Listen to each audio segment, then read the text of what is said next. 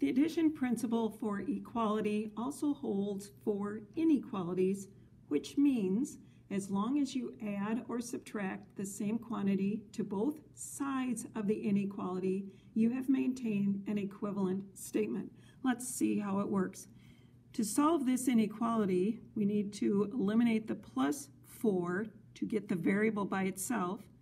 So either subtract 4 or add a negative 4 to both sides of the inequality. Simplifying leads us to an equivalent inequality statement, y is greater than 3. Graphically, we are looking for all values greater than 3 but not equal to, so we'll put a parenthesis at 3 and our line indicating our solution with an arrow on it pointing towards positive infinity. The equivalent interval notation is smallest value first, largest value, which is infinity, recognizing that infinity never ends. We are not including 3, so we have a parenthesis to indicate that, and infinity never ends, so we have a parenthesis on that as well.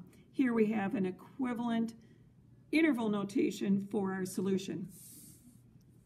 In this next inequality, we can follow the equation solving procedures to solve inequalities.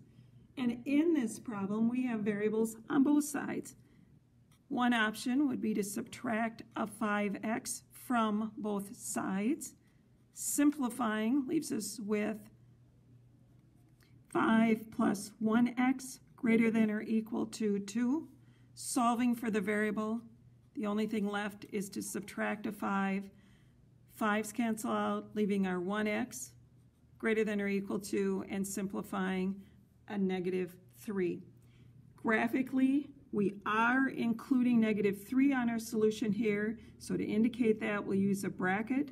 We want x values that are greater than or equal to, so our solution will be indicated by the line with the arrow indicating it continues towards positive infinity, and the interval notation equivalents again start with the smallest value first, largest value. We are including negative 3, so we use a bracket, and parenthesis never ends, so we use a parenthesis.